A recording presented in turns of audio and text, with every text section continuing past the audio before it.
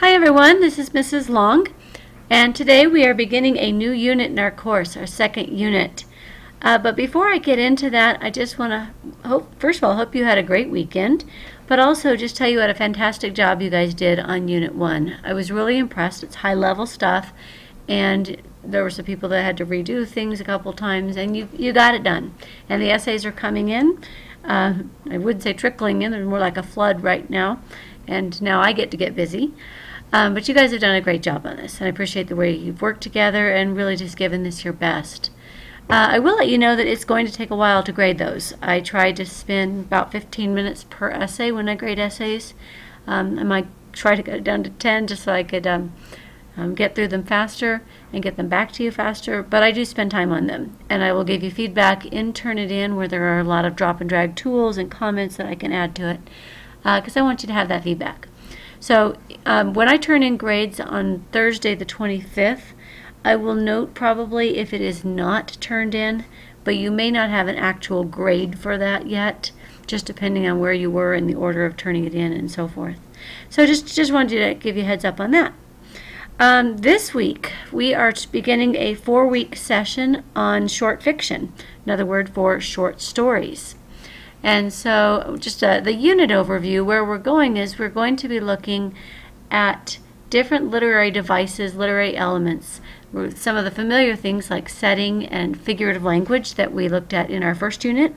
We'll be looking at irony, flashback, foreshadowing, and then we'll be looking at like rhetorical devices, or what you might call stylistic devices, and how an author might use random punctuation or different punctuation, sentence fragments, creative spacing, creative paragraphing in order to make a point.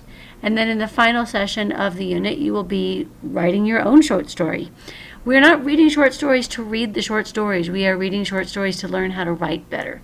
And that is probably the distinguishing characteristic of this unit over any other short stories that you may have done. Those short stories are considered to be mentor texts. So you're going to learn from those how to write better.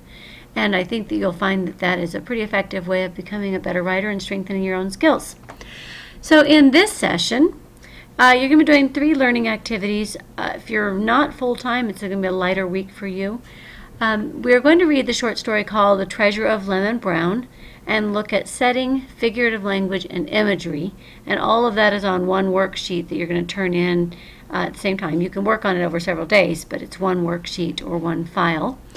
Our discussion board will be a bit lighter this week, no peer editing. You're going to be sharing some life stories, stories that have been real in your lives that you might be able to turn into a short story later in the session. And then if you are a primary or full-time JVA student, you get the pleasure of taking your first batch of acuity tests this week. And so I would recommend that you get the rest of the stuff out of the way first, and then toward the end of the week take those acuity tests. They aren't actually due until October 3rd, but I've put them in this week so that I can recognize that they take about 2 hours of your time and just kind of give you a lighter load on this particular week. So that's where we're headed this week. The first thing you'll be looking at, see if I can click with some speed here. Again, you're making some connections of conflict, plot, character, theme, some of the same literary devices you studied with a play. Now you're turning to a different genre of short fiction, short stories, and you're going to be learning how to be the author. Just a reminder on that. But you'll start by reviewing what a short story is, the characteristics of a short story, and the pictures are coming in slowly, those elements, and then the characteristics of those stories through this video here. And you're going to pick you're going to begin with a short story, The Treasure of Lemon Brown. And I think you'll find this is kind of an interesting story of generations of what we hold on to. It has a rather explicit theme that you can pick out from this.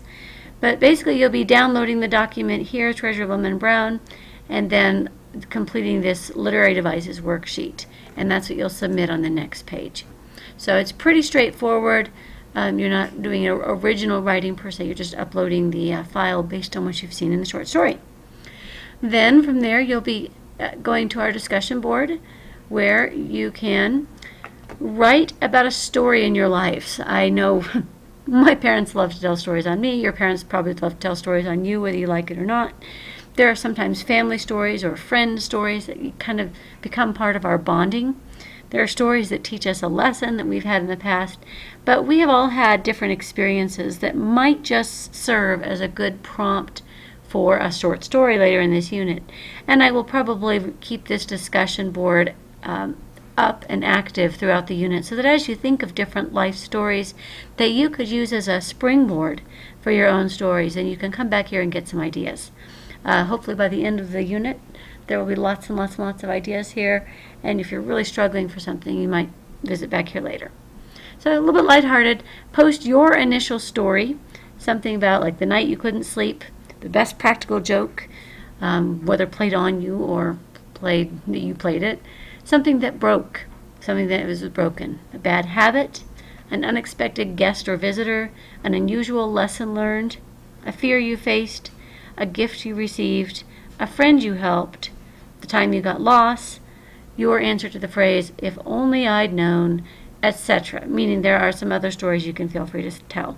And then just comment on 2 other students' stories, give them advice on whether that's something that you could see developed into a short story, any themes that you see through their experiences. Sometimes the moral of the story is very clear when we're living our lives.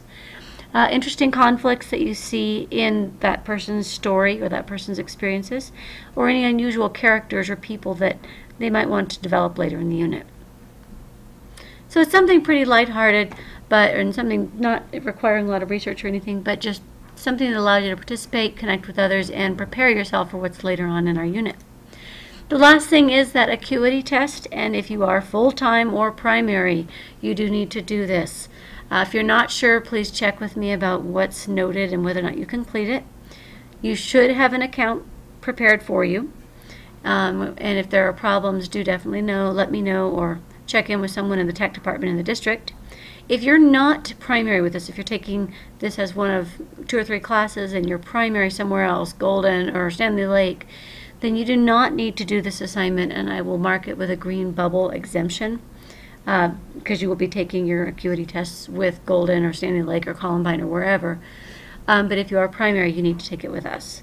And if you're not taking it, I mark it exempt. And if you are taking it, I will automatically enter those points, that 30 points for the assignment, just for doing it. So what you'll do is you'll log onto this site, and then you're going to enter your student number and your password, which is your 8-digit date of birth.